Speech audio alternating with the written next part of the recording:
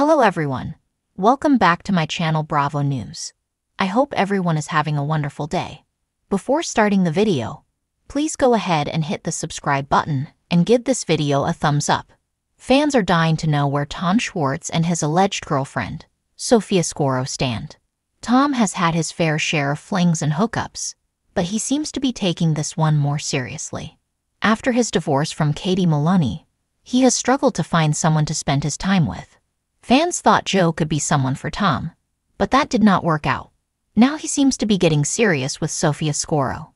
Tom Schwartz was rumored to be dating Joe Wenberg. In the latest episode of Vanderpump Rules, he was seen telling Joe he did not want to be in a relationship with her. The two were hooking up, but it seemed Tom wanted nothing more than that. Joe is a human being. Joe is a light in my life. I want to clear things up. Joe was never living with me.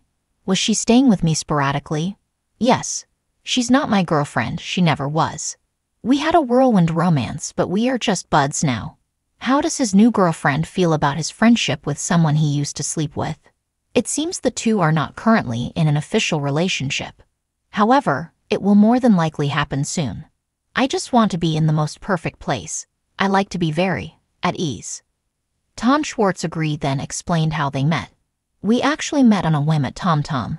It's funny, ironically, around that moment, I made a pledge, not only to myself, but to the universe, that I will not hang out or date. I'm just going to be single and work for the next 2 years. Then I bumped into her. Sophia then admitted that the two definitely love each other. Tom also addressed the fact that she is younger than him, with her being in her 20s.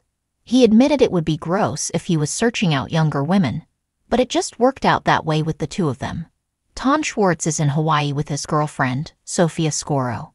It seems the two are about to make things official. They both want to be in a good place before they make things official. However, it is safe to say it will happen soon. Sophia even said they love each other. Why would they not make it official if that's the case?